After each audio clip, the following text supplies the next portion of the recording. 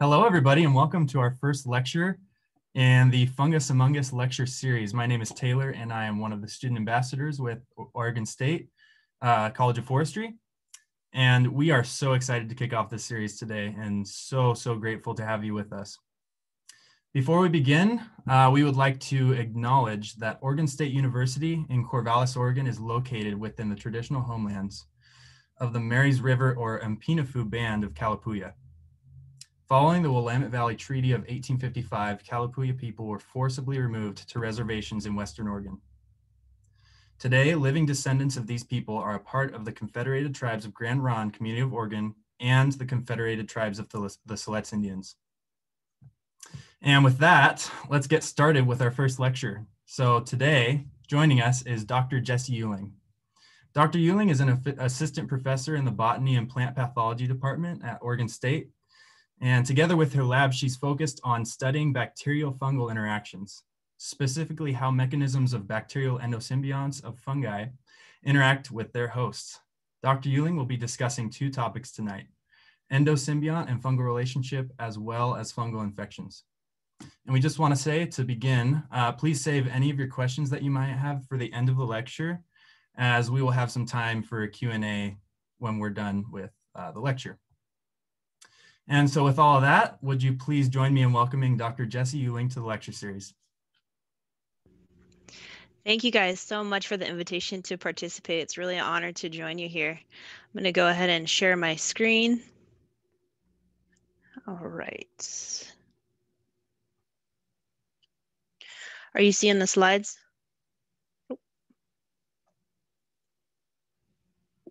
Are we good on the slides? Yes, we can see. Okay, great. Thanks. So I'm just thrilled to be here. This is such a cool idea. I want to give the organizers a shout out for putting this together, and they did a great job advertising it as well. So thank you everyone for attending today. I'm Jessie Uehling. I'm new in the Botany and Plant Pathology department for about the last year or so. And I thought before I get into my talk that's based on the research of my lab, I would just tell you a little bit about how I got into mycology. So I'm from Boise. I grew up in Idaho and have been a longtime lover of plants and fungi. And I've really been a naturalist, and I've worked hard in my life to study plants and make a career out of mycology, but my advice to any of the students out there is really follow your heart and believe in the circumstances that bring you to the opportunities you get. Studying at OSU and other land grant institutions has played a really important role for me, and we're lucky to be in the mycological community here at OSU. I have a couple of roles here. So I curate the fungal collection in our herbarium, which is essentially like a dried mushroom library. Researchers from around the world, and you, if you're interested, can take out loans from our fungal collection. I also teach mycology and fungal genomics, and I'm going to give some plugs for my courses and tell you a little bit more about them. And then I also run a research lab. So our research is focused on essentially how fungal symbioses evolve. So fungi interact with all sorts of organisms, and we like to think about three angles. I'm going to tell you about two of them today. We think a lot about plant fungal interactions in the context of forest health. So plants that are associated with roots of forest trees, trading nutrients and things.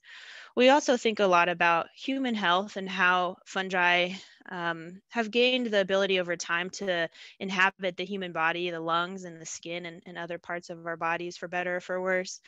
And then lastly, about fungal bacterial interactions, or what I like to call the fungal microbiome. And this is really about bacteria living inside of the cells of fungi. So much like the bacteria that live in our gut, where we have very recently learned that fungi actually have bacteria inside their cells that impact the ways that they function in their health and physiology. So I'm going to tell you two stories today, one about valley fever and one about the fungal microbiome or fungal endosymbionts. But I just wanted to point out that the talk today is really forward-looking. So I'm going to tell you a little bit about previous work that we've done, but mostly it's about where we want to go. And I hope that you'll join us either in class form, or if you're an undergrad looking for research experiences, you might apply to work in the lab. So story one is about human fungal interactions, and really the focus is on the disease valley fever. So valley fever is caused by a fungus in the genus Coccidioides. It is a disease that people get when they breathe in spores from desert soils. So you can see that the fungus, here's the life cycle. The fungus has several phases. It's growing as a filament in the soils and producing these arthroconidia or asexual spores. And these are what get swept up into the wind and inhaled by mammals, all sorts of mammals, but the focus here is humans. Once they're in the human body, they use cues like temperature to transition into other spore forms like spherules and endospores. And these go on from the lungs, and some unlucky individuals, they go on to colonize the spine and also the brain. And people can die. People do die from valley fever. It's a very serious infection, but it's curious because not everybody dies. Most people, some people, their immune system will recognize this pathogen and elicit a proper response. And some people get really sick. So this is a question. One of the open questions is, how can we control this fungus, and why some people get very sick and others don't? There's been a lot of thought on the human side. Maybe it's differences in our genomes that dictate the outcome of that interaction, but I'm focused more on the fungal side, looking at population genomics to study these organisms. Where is valley fever? Valley fever is in the desert. So in the United States, you can see it's really centered in the southern Central Valley and parts of Arizona, New Mexico, Texas. It does go down into Mexico and Central America, but it's really in this desertous region in the Southwest. And you'll notice a little blip up here in southern Washington. It was recently discovered in a somewhat gnarly accident. A gentleman was riding a dirt bike and tipped over, had a spill, and got a raspberry on his skin, where they isolated, so cultured fungal material and then matched it by genome sequencing to soil, to an isolate that they cultured from soil. And we now know that Coccidioides is in eastern Washington here. So I think there's a chance, a fairly good chance, that it's in eastern Oregon. And I'd like to address that in my current and upcoming research. And so just a word on where cocci is now, valley fever or coccidioides, where it is now, where it might be in the future. This is my colleague, Morgan Goris et al., and she's a climate modeler. So what she's done is taken a look at the temperatures and precipitation across the US and mapped, this is relatively recently, where it's the hottest and where you get the most rainfall, and then how that's changed over the past 10, 15, 20 years, and predicted in the future how that's going to continue to change. And the short answer is the area where cocci can live now in the desert soils is going to expand rapidly, and cocci is going to travel with that expansion. So here's a similar map showing the exact same thing. The green is where we know cocci is now. There's that little southern Washington blip I was telling you about. The red is suitable habitat for cocci currently, and it's only going to get worse as things warm up. So I also grabbed a screenshot of Google Earth here. We all know that this stretch of desert region in eastern Washington and Oregon is contiguous with the east side of the Sierra. So this is all pretty much cocci country, and I'm hoping that in the future lab can document the presence of cocci in Oregon. It does hit many mammals, so humans aren't the only ones. And by monitoring populations like farm animals and dogs, we can get a handle on where this fungus is, and then study it to try to understand how we might develop new therapies. So to do that, you need, if you want to grow the organism and study it in a lab, you need what's called a biosafety level 3 or a BSL-3 lab. And these are images from a BSL-3. So this is the kind of precautions you'd have to take to study COVID or any other aerosolized pathogen that people get when they inhale infectious particles. So you can see that the lab is specially negative pressurized, and we wear Tyvek suits, and all of the work happens inside of a laminar flow hood. So there's a lot of precautions that you have to take to study this organism in the lab.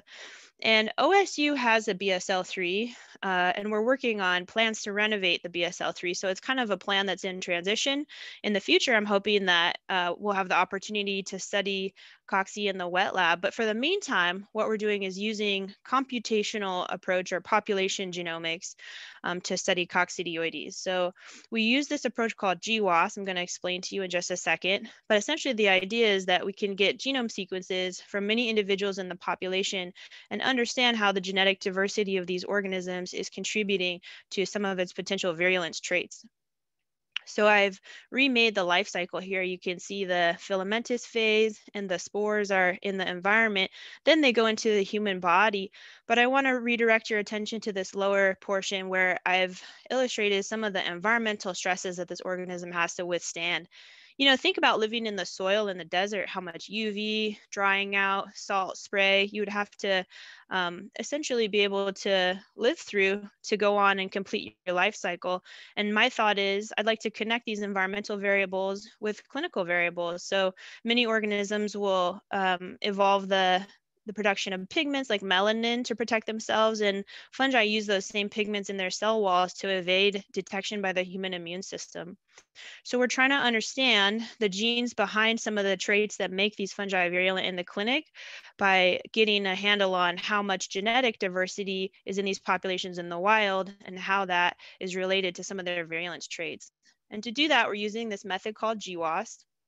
And GWAS is essentially a population-wide genome sequencing approach. So the acronym is Genome-Wide Association Studies. And the logic is this. If we wanted to know how, for example, a human disease was functioning or transmitted between generations, we could make a family tree of individuals and say, okay, we know that this disease has a genetic basis because it's inherited through generations. And then if we get the genome sequences of each of these individuals, so in this example, one individual is a line of sequence, we note that only the purple individuals have this C at this locus. And so this is the nuts and bolts of GWAS, is that we essentially are correlating genotype and phenotype. And if we take that correlation and forget about the relationship between the generations, we can just visualize those data. So we essentially ask across the genome, where are these SNPs or variant loci, and how are they correlated with a phenotype? So this, if you remember your statistics course, is just like a t-test, and any statistical test has a p-value. You essentially are looking at statistically significant correlations of these genotypes or SNPs across the genome in this population, how they're correlated with a phenotype. So you can use this approach to study anything you want. We're trying to use it here to understand virulence in cocci. And the reason that GWAS works is that natural selection has already worked on these populations. These organisms are out in the desert doing things like withstanding UV and desiccation. And so the common example that's a little more familiar is the rise of antibiotic resistance. So if we have a population of bacteria that's mostly sensitive to antibiotics, that's represented by the red dots, and we have a few individuals that have genes to resist antibiotics, the pink dots, then we apply antibiotics, we're going to end up with a colony that's mostly antibiotic resistance. So in other words, the proportion of genetic differentiation in this population has shifted. You have more pink than red after you apply this selective pressure. And it's the exact same idea that we're looking at in GWAS and cocci. We're asking, what are the genes that allow these fungi to do things like survive in the face of radiation, that then also allow them to live in the human body? And we're doing that by looking at a clinical population from Arizona. So I told you that the valley fever phenomenon is centered in Southern California and Arizona. We have this clinical population from Pima County that's been provided to us by Dr. Bridget Barker at Northern Arizona University. And we essentially take these isolates into the BSL-3 and note the degree of pigmentation. So you can see these are all the same species of fungus. Each individual is a novel isolate. And you can see how much they vary in their pigmentation from very light to very dark. And so essentially what we do is get a genome sequence for each individual and then ask, here's the distribution of phenotypes in the population or pigmentation. And then here's the distribution of genotypes. So in this chart, you have a locus is a row and an individual is a column. So this individual has a G at this base. You essentially walk down this table and ask, how correlated are these genotypes and phenotypes? The end result, and this is just an example, just a piece of cartoon data, are going to be loci that are correlated with whatever phenotype you screen for. So in our case, we're looking for, again, those virulence genes in coccidioides populations, and they're going to pop right out on these Manhattan plots or these graphs, looking at, again, the phenotypes that are correlated with genetic variants. So if you're interested in learning programming skills, you want to learn more about valley fever or computational genomics, I encourage you to check out a new course that I'm developing that's going to be taught this spring. It will be taught remotely. It's cross-listed in botany and BDS at OSU as a bird division undergrad and also grad course. And don't let any skills be a barrier. It's a chance to learn computational tools, programming, Unix, Python, R, and it's focused on valley fever. So if you're interested in learning any sort of evolutionary approaches or how to work with computational data, check this course out. It'll be offered every spring. So I'm going to transition now to the second half of the talk, which is about fungal bacterial interactions, and it's focused on this angle on the fungal microbiome, or these fungal endosymbionts. So these are the fungi I'm going to talk about today are plant associated. They're all isolated from the roots of poplar trees, and that's what you're seeing on the left is a poplar tree. So the work is supported historically by the Department of Energy, and they're very interested in poplar trees because that's where all of our paper and cardboard pulp comes from. And it's also a source of alternative energy research. So we know that plants have a lot of fungi and bacteria that interact with them directly. But what we know less about and what I'm interested in is this side of the triangle, the fungal bacterial interactions. So if you were to dig up a root of this poplar tree, you would see something like this. This is a scanning electron micrograph of a root that's been cross-sectioned. So you're looking at kind of like you cut a sub sandwich in half and you're looking at it face on. This is plant tissue is color-coded from purple inwards. And then the red is all fungal tissue or hyphae, these filamentous cells that have wrapped around this plant root. I've illustrated one here, but in reality, there's a whole community of fungi and bacteria just waiting to interact around these plant roots or in this area called the rhizosphere.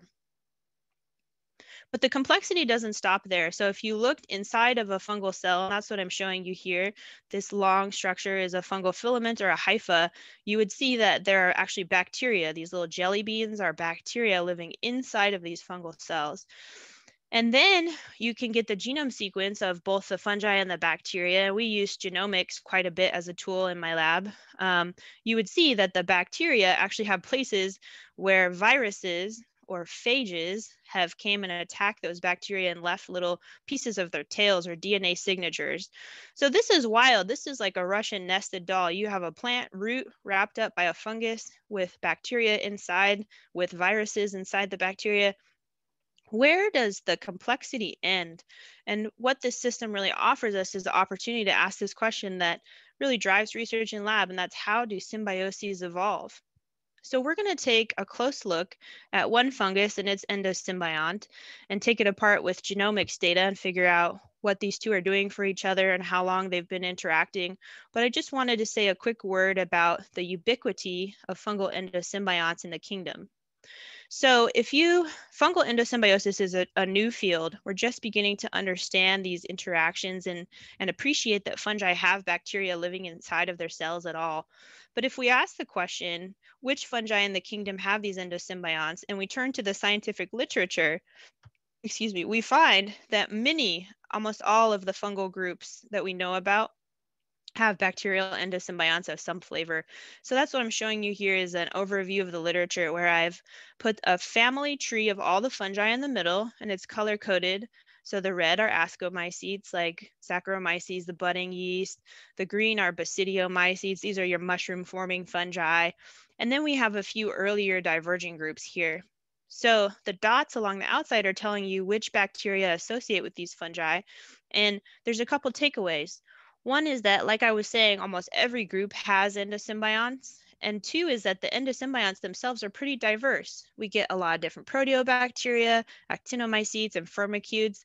And there seem to be some patterns emerging. We need more data to really assess that in a robust way. But what we can be certain about is that these endosymbionts as a phenomenon are fairly widespread and underappreciated.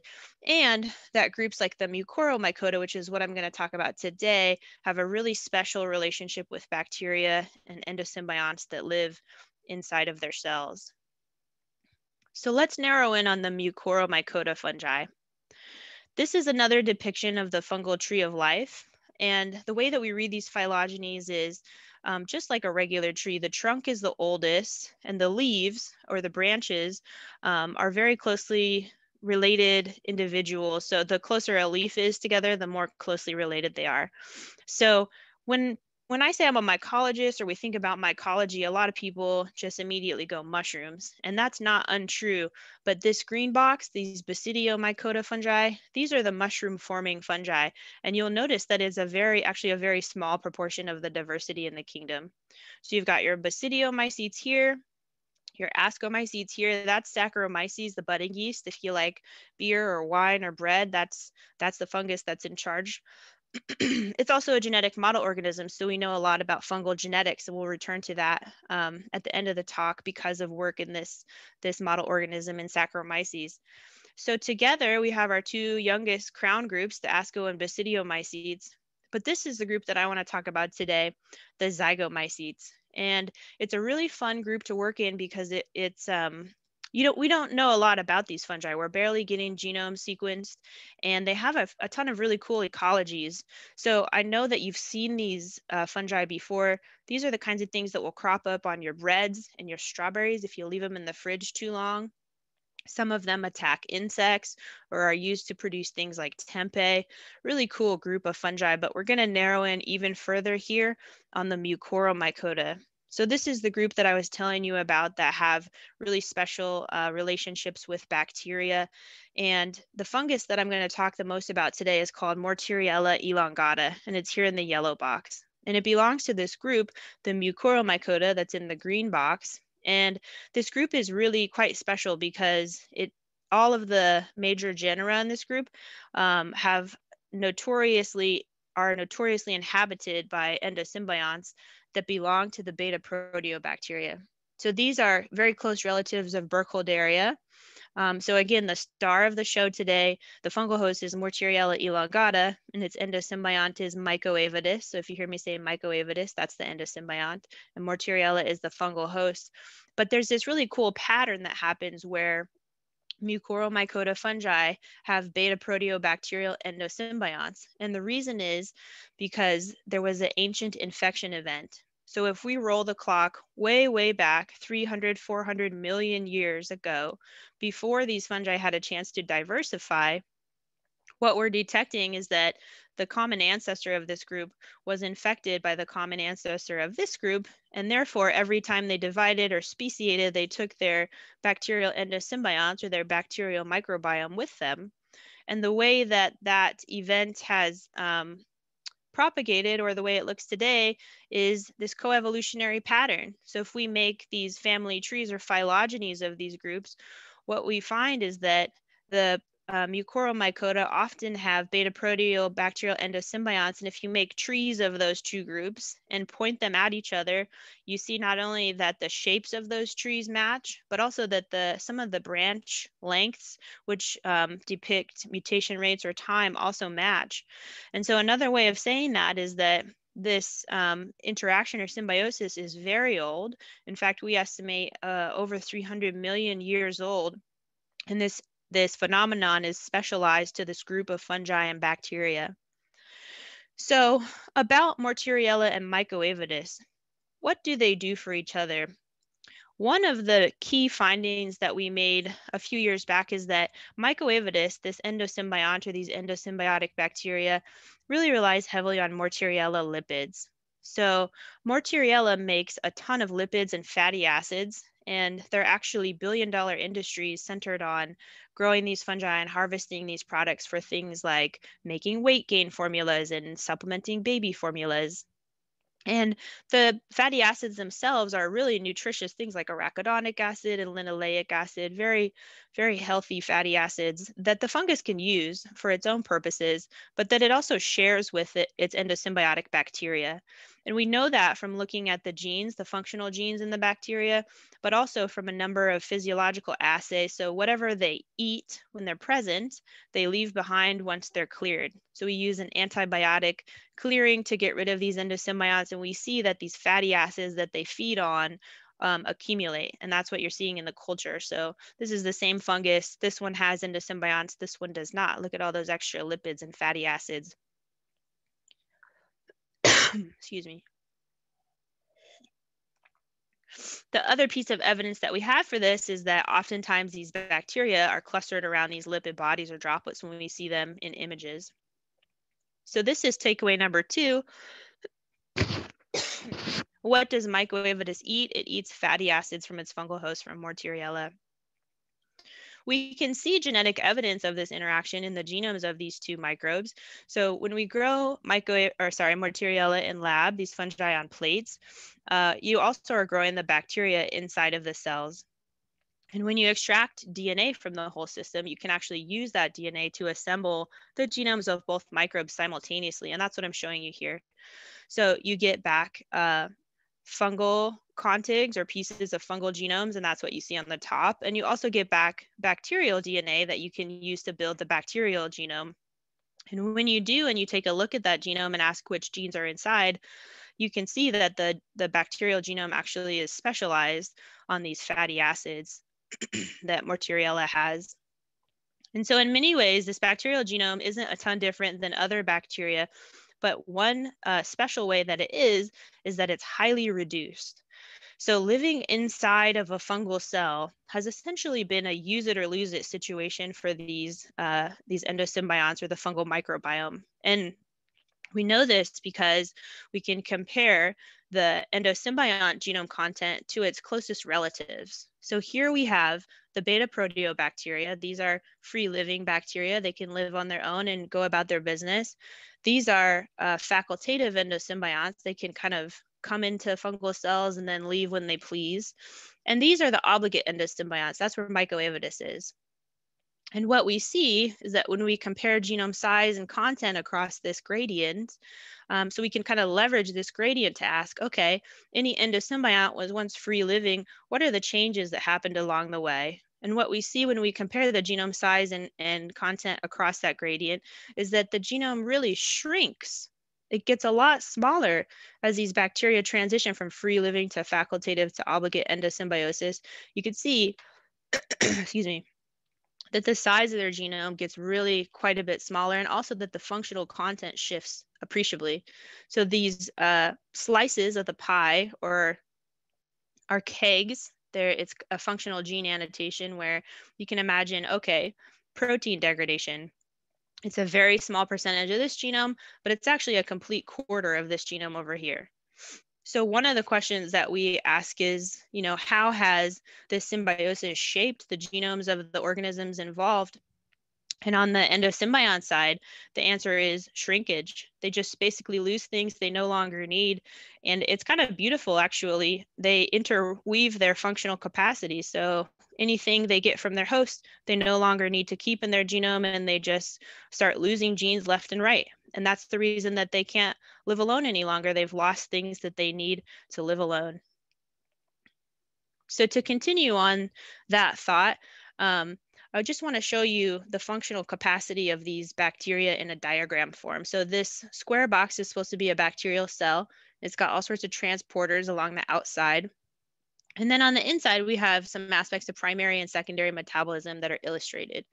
And to get into this gene loss idea, basically any pathway or product that has been impacted by gene inactivation or gene loss, I've colored in blue. And I just want to point out a couple patterns here. So the first is nearly 1/3 of the amino acids here are missing, and you need amino acids to build proteins to live alone. So if we're interested in the question, what does this endosymbiont get from its host? These amino acids are one of the smoking gun things that it gets from its host, and we can confirm these hypotheses by checking out the transporters. So here's an example: histidine missing from the genome, histidine transporter in the membrane. So remember that these bacteria are living inside of the fungal cells, and anything that they can't make for themselves, they likely get from their host, but they have to have a transporter for it. So we've used this logic to understand what these two are sharing. And the short answer is they're doing food trades, right? These bacteria are living on fatty acids that their hosts give them. They're bringing in amino acids that their hosts give them. But there's another interesting pattern here that I want to point out, and it's that glycolysis, or the derivation of energy from sugars, is also abridged in several places. And the end of glycolysis, if you remember, is acetyl-CoA, which you really need for the whole cell to function. Like if you can't make acetyl-CoA, you're completely done. Where does it come from? Instead, it comes from the breakdown of fatty acids. So we already saw that fatty acids accumulate in cleared isolates. And even in this reduced genome, we have multiple copies of enzymes in this pathway, plus importers. So we've used this logic to kind of build a story about what these two are doing for each other. And one of the things that became obvious to us in the beginning was that they're essentially sharing lunch. They're feeding each other and eating each other's byproducts. So we've leveraged this clearing approach that I keep mentioning, and it's essentially, we put these fungi on antibiotics. I think this is pretty cool. These are the same kinds of drugs that you would take if you were sick, just antibiotics with different mechanisms. And we passage these tissues back and forth from solid to liquid media until we get a negative result with this PCR assay that we have. So the idea here is that we can just use gene sequencing to detect the presence of these bacteria and confirm when we have a cleared isolate. And so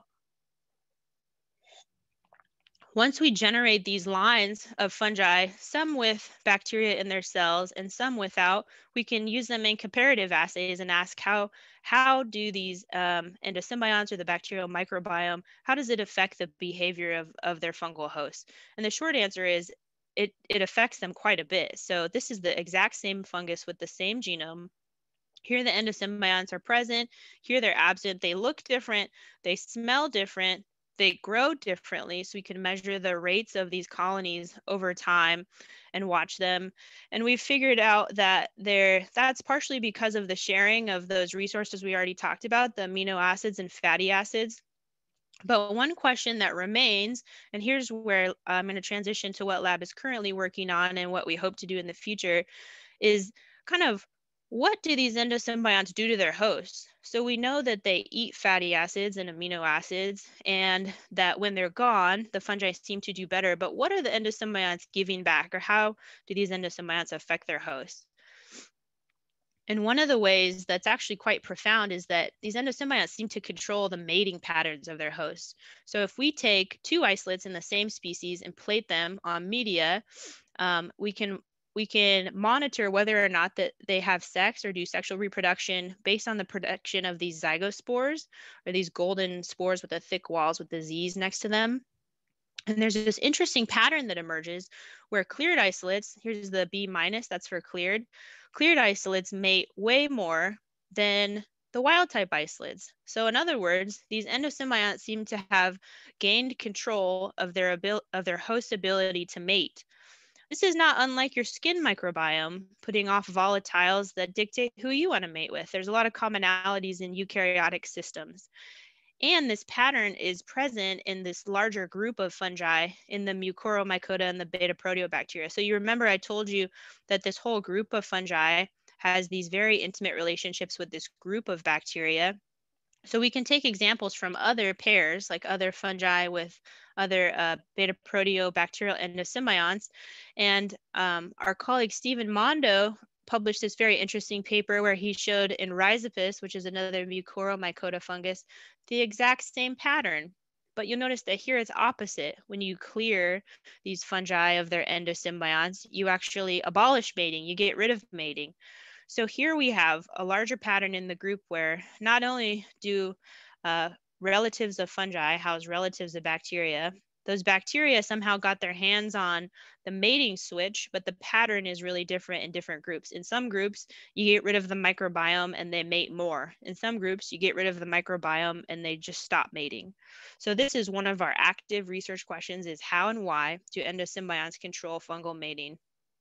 And to answer this question, the tool that we're using is comparative transcriptomics.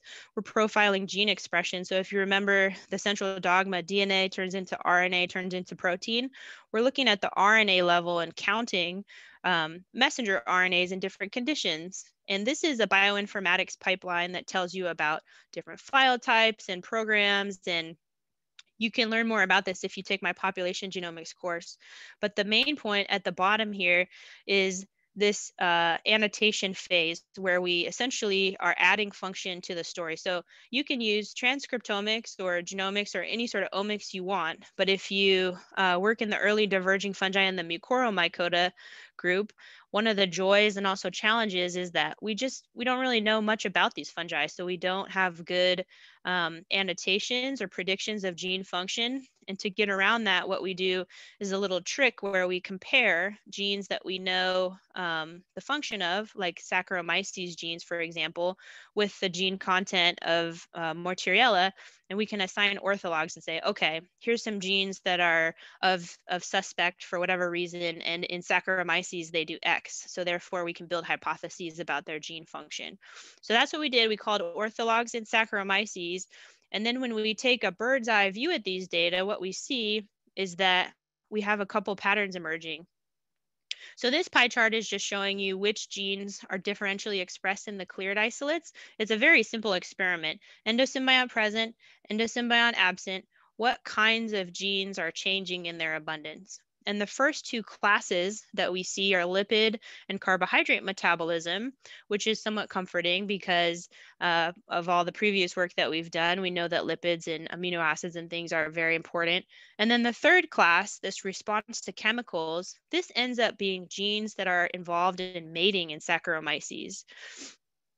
So here I'm showing you a schematic of the genes that are differentially expressed in the cleared isolate and their fold change. And suffice it to say, these gene names, these are all genes in Saccharomyces that are involved in mating. But what does that mean for Mortariella? So we have this implication of genes that are involved in mating in another fungus. Well, let me take a step back and tell you how Saccharomyces actually senses its partners and initiates the mating process. So if you've never seen sac, this is what it looks like. It's a budding yeast. And when one Saccharomyces gets near another Saccharomyces, they evaluate how close they are and whether or not they're mating compatible by exuding these hormones. So they smell each other's hormones, just like us. And in Saccharomyces, they do that with a set of receptors called GPCRs, and those are depicted as these little field goals here, and then pheromones. And so this receptor is for this pheromone, and the opposite is also true. So they secrete these peptide-based pheromones and GPCRs, and the genes that are involved in that process are those that we detected in Mortariella in the cleared isolate compared to its wild type counterpart. But that's really strange because if you remember the fungal family tree, those two fungi are not very closely related at all. And the closest relatives of Mortariella that we know of use trisporic acid intermediates as a molecule rather than peptides in the GPCR route. They are using a completely different chemical. So this is a fungal life cycle where we have these sexual spores or zygospores, and you remember seeing those in the images on the plates. So they produce these when two isolates sense each other, but they use a completely different chemical. And Mortariella is a very strange individual because it doesn't have the genes to make this chemical. So in other words, here's our fungal tree of life again. We have these younger groups, the Asco and Basidiomycota, that are using peptide-based pheromones and these GPCRs, or these transmembrane sensors. And then there's this older school method of using trisporic acid intermediates that happens in some of the earlier diverging fungi, but we don't really know how Mortariella senses its mating partners. It doesn't have the genes to do this. It appears like endosymbionts are affecting some aspect of this process. And so the open questions that we're working on right now are, how do endosymbionts affect this process, and how does this process happen at all? We're interested in how Mortariella senses its mating partners. And then lastly, we want to look at population genetics in Mortariella isolate. So we've collected populations on various spatial scales, some from right here around Corvallis, some from up and down the West Coast, and we are baiting from soils. So we have a special method that we use to get these fungi out of soils using crab shells. These fungi have enzymes for breaking down chitin, so you can use any chitin rich, like a shrimp skin or a crab shell or anything, to get them into pure culture, which is what you're seeing here. And the hypothesis rests on that mating manipulation observation. So if about half of these isolates have endosymbionts, and the endosymbionts control whether or not they can mate or undergo meiotic recombination, then the prediction is that about half of the population will be really outcrossed and very diverse, and the other half will essentially look asexual. So we're rapidly sequencing genomes of cultures in lab right now to try to assess this population genomics question. I also wanted to give a plug for mycology. I teach mycology in the fall. It's 3 credits. We have a lot of fun. This year it was online, but usually we take a ton of field trips, and you should consider taking mycology if you're at OSU or if you're interested. I think they also have an e-campus version. Want to say thanks to my lab. We're always looking for undergraduate researchers. So if you are interested in this work, drop me an email. I have a ton of really helpful and awesome collaborators who helped out with the published research that I presented today. And then I just wanted to, say, thank you for your attention. These are my Twitter, the lab Twitter, our lab websites, and then there's my email address. If you want to get a hold of me, I welcome you to do so. And I thank you for your attention. I'm going to stop my screen share now. And I welcome your questions. Great. Thank you very much, Jessie. Really appreciate the talk. Yeah, we got some clapping emojis in the on the screen, but yeah, let's get going with a few questions. It looks like just to start off the top, we have a couple related to valley fever. So Kelsey asked just first, are animals more prone in getting fungal infections like valley fever because they are low to the ground?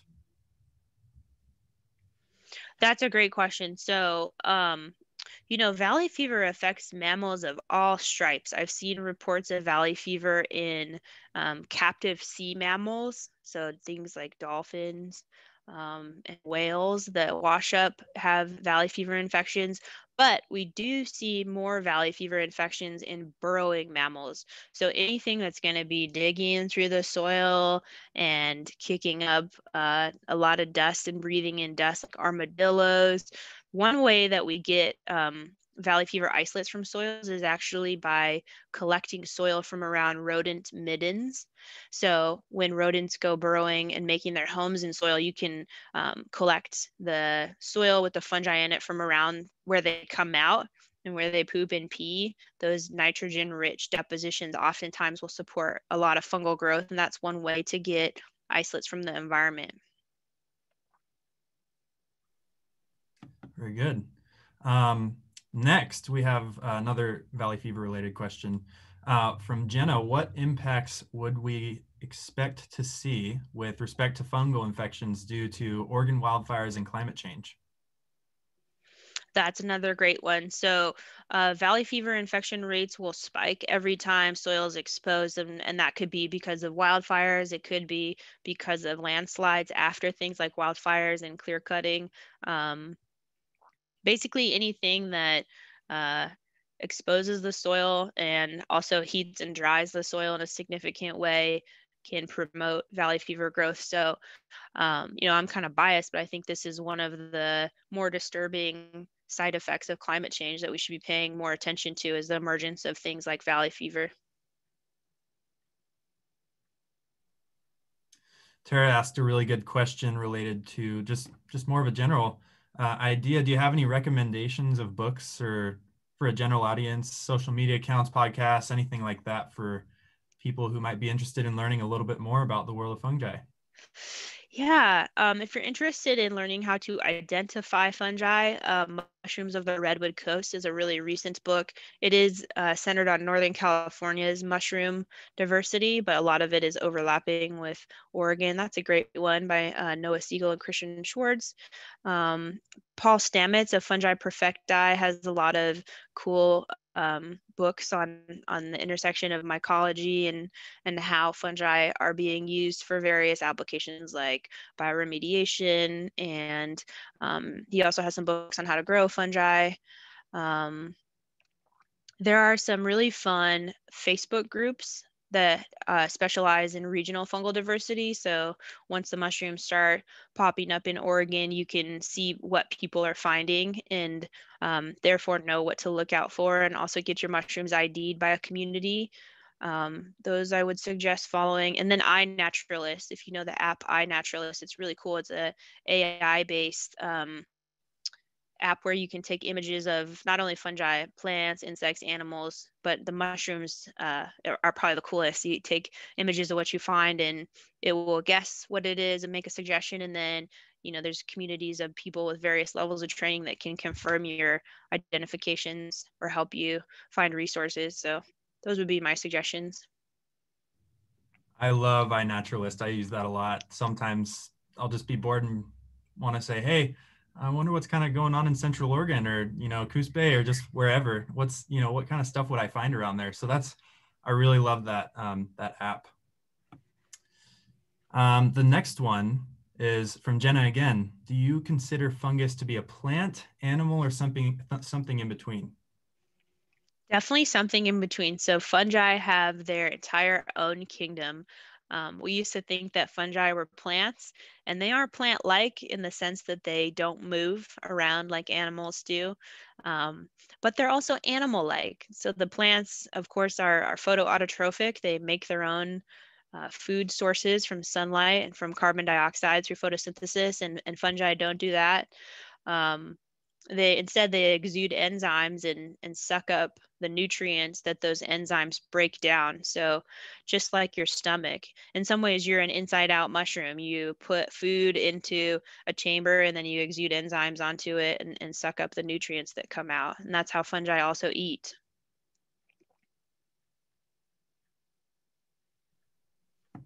I was actually just kind of curious personally, if for anyone, I'm sure there are a few people that are in this Zoom call that may be interested in a similar career path that you've taken. Do you have any recommendations for those people? Any pathways or ideas that they could have? Yeah, well, you're at the right place. At some universities, you know, you would have one mycologist that would be the mycologist, and we have probably 10 different professors thinking about and studying various aspects of fungal biology or ecology or diversity, or using fungi as genetic model organisms. So OSU is definitely a hub for mycological research. So that's a great start. Otherwise, I would say getting involved with some of the student groups. So the Mycological Society of America has a really active student section, and they put on fun events and also offer scholarships and fellowships to do things like go to their annual research conferences. They can connect you with peers who are studying similar things or mentors. I would say use every opportunity you can to network with the mycological community. We're fairly small, and I think most mycologists are pretty cool and nice. So just get yourself plugged in. It's an excellent time to be interested in fungi, isn't it? Fungi are really having a moment in our society right now. That's great. Thank you. It looks like Kevin Espinoza, in response to Tara's question, recommended the book Entangled Life by Merlin Sheldrake. So I'm sure that's another really good resource. The next question, Abby Willis, wanted to go back to valley fever a little bit. And she asked, could you tell us more about the research you want to do in Eastern Oregon about the valley fever? Yeah, so you know, my hypothesis is based on where valley fever is. One of the open questions is it in Eastern Oregon? And we think probably because of the various climate, you know, the aspects of the climate that are really similar to desert soils in Southern California and things. And the fact that we found that little southern Washington blip on the map. So I think that the habitat is right for Coxie there. So that would be one goal, is to hopefully find an isolate from Oregon that we can let the Center for Disease Control know and let the research community know that this fungus is distribution's a little larger than we currently appreciate. That would be one one aspect of future research. And then the other would be using that GWAS approach, or the genome sequencing at the population level, to try to understand virulence traits like pigment production, or like the production of the various spores that it needs to make to go through its life cycle. So using evolutionary genomics, genome sequencing, to try to understand why these organisms transit from the environment to the clinic. You know, they don't come from outer space, and usually we don't pay attention to fungi until they're kind of a problem. Like once fungi start infecting humans, we start to really say, okay, why is this happening and how can we control this organism? But the truth is, you know, they have a whole nother life cycle that they've evolved over hundreds of thousands of years in the environment, just responding to whatever environmental variables are there and eating whatever they can, that have likely shaped the same traits that allow them to then infect human bodies or animal bodies. So trying to make connections between the environment and the clinical status of some of these fungi. Great. Shannon had a specific question. Thinking about your research using chitin or crab shells, how do you source the shells? And why did you choose crab shells over others such as shrimp?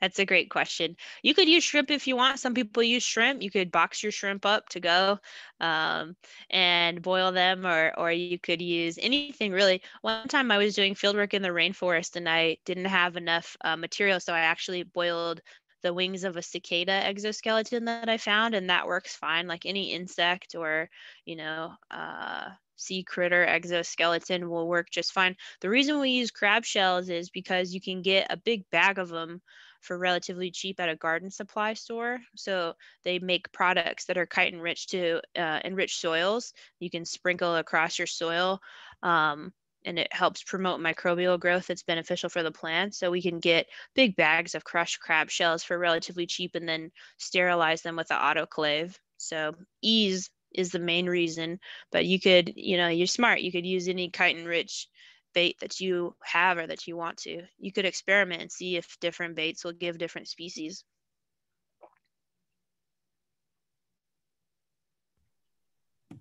Great. Luis says, thanks for the talk. Luis, thank you for joining us this evening. We're so grateful that you could listen in. Luis had the question, have you done any research on bioluminescent fungi? Are there any that grow locally? That's a really interesting question. Yeah, that is an interesting question. I have not personally studied bioluminescence in fungi. I know that some species of the genus Omphaliotis, or the laughing mushroom, are supposed to glow. And I know that there are some Omphaliotis species that are abundant locally, but I have yet to see bioluminescent fungi in Oregon. That's a good one.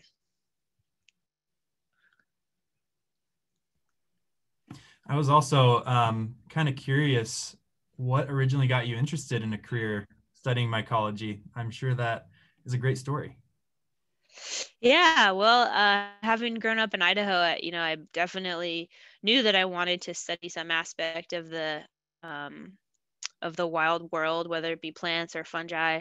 And then I would say really excellent mentors. I took some mycology classes as an undergrad with instructors who just were endlessly enthusiastic. When they talked about fungi and about mycology, you could just feel their passion. And they also were excellent in the sense that they took time to work with students and to involve them in research. And I think when I realized that I, as a student, could really contribute to doing things like going to the rainforest and finding new species and describing them, putting a name to something that we've never, you know, formally documented before, that flipped a switch for me. It would seem like a way to merge a passion that I'd always have with a way to give back and, you know, do research on fungi that have a potential positive or negative impact on society. It just felt like all of those things kind of collided to a calling. That's really cool. We actually had a email come in before this lecture series, and this person asked, I have learned that wind throw aided by fungal rot is a primary forest disturbance in Southeast Alaska. I have also spent the last few years keying mushrooms new to me. I'm looking now for ideas for field research or data gathering to learn about more fungi. Do you have any suggestions or ideas? Yeah, well, that's very astute. There are some fungi that specialize on degrading the root systems of trees, and when they do that, the whole tree becomes destabilized, and events like heavy winds and things will just tip an entire tree over. Like I'm sure we've all been walking in the forest and noticed that a tree will be, fallen, but it's either snapped in the middle like this or completely fallen over and the roots and everything came with it. And that's what they're referring to is when the roots rot and the whole tree tips up. And that happens here too. It happens a lot of places. Those root rotters are pretty common. As far as ways to get involved, I would check out probably forestry in terms of professors or researchers that are thinking about how forest pathogens affect tree health or stand dynamics. Jared Laboldis is another professor in botany and plant pathology who is interested in native forest pathogens that you might get a hold of. There's definitely interest in understanding those organisms and jobs in the government and the forestry department that probably would be of interest. Great, thank you. I took Jared's class in the fall and I really enjoyed that forest pathology class. It looks like we have time for one more. So Forrest asked, do you think genomics, I think I'm pronouncing that right, hopefully, is going to be very important in the field, or is that more niche? I do think it's going to be really important in the field. I think genomics is going to be important for pretty much every field. So if you think about services like 23andMe, how much they've revolutionized what we know about our history, our ancestors, and also our propensity in the future to get various diseases or have food allergies or things like that, the same kinds of concepts apply to fungi. So, and the cost of sequencing genomes. So it used to be that we didn't have a ton of genomes because they were super expensive and hard to assemble and things. Like we didn't really have the computers and the software to deal with the data. But now all of that is becoming very easy and straightforward and very cheap.